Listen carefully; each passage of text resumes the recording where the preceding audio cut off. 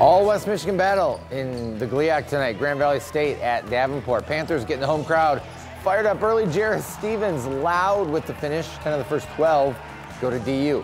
Lakers played without two starters tonight, Dalian Brown and Jake Van Tubergen. That's a lot of production to replace. Isaac Gassman, the man for the job. Outside, he's good. Then off the turnover, he can dunk too. Game high 24 points for Gassman. Grand Valley State gets it done 71-67.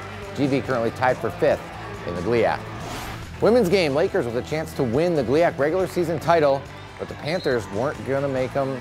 They were definitely making them earn it. Ryan Harvey to the 10, the Forest Hills Eastern alum, getting it done, and this was a three-point game in the fourth quarter. GV's Ellie Drossi is a point guard, but whoever said she can't play with her back to the basket, the PW alum, led all scores with 15.